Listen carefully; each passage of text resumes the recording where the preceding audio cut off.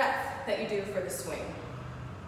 The way I like to teach the swing, it's like a free throw in basketball, where you don't just come up to the kettlebell and just start swinging it. The NBA player does not just go up to the line and just shoot a free throw, even though he's done it a million times.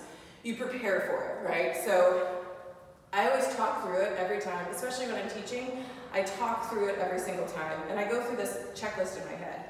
So I'm about a foot width distance behind the kettlebell. I'm going to chop my hips back, take the kettlebell, and when I hike it, I'm going to do a sniff into my nose, and then when I plank, I'm going to do a hiss through my teeth.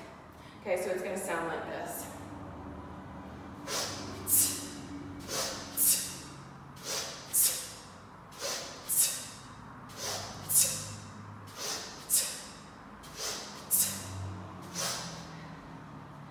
So that's one way to do it, the sniff in and then the hiss.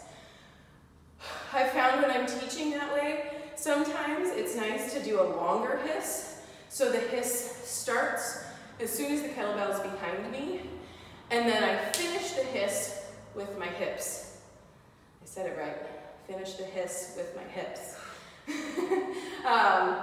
So I'll show you that version too, and I found that that gives you a little bit more powerful swing.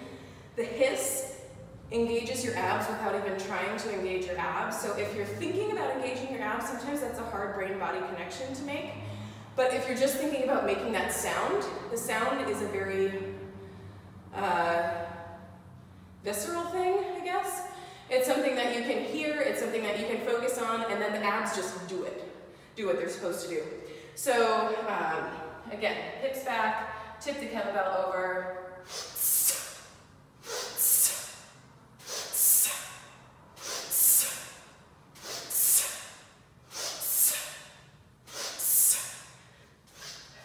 So notice how that was different.